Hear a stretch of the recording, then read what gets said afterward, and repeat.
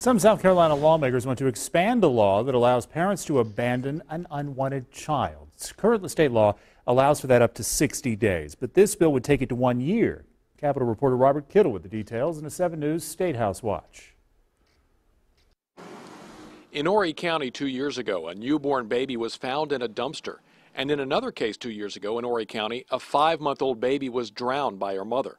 South Carolina already has a safe haven law that allows a mother to abandon her baby up to 60 days old and not face any legal consequences as long as the baby is in good health and she gives it to a person at a hospital, police or fire station, or a church or synagogue.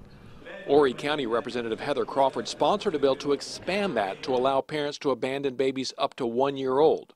If they cannot care for that child, I would much rather see them deliver that child to a safe haven location than that child end up in a creek or buried in a shallow grave or left on the side of a road or in a dumpster like the unfortunate incidents that we've seen in the past. At a Senate subcommittee hearing on the bill, DSS said it supports the goal but has concerns about the age.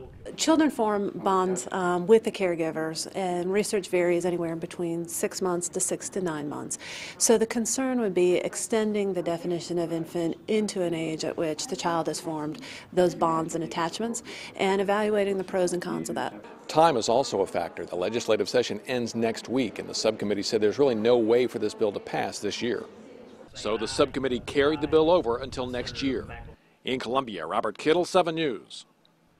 We had a case of this very recently in the upstate of someone taking legally advantage of this law. In fact, DSS says South Carolina has an average of 4 or 5 babies a year legally abandoned under this safe haven law.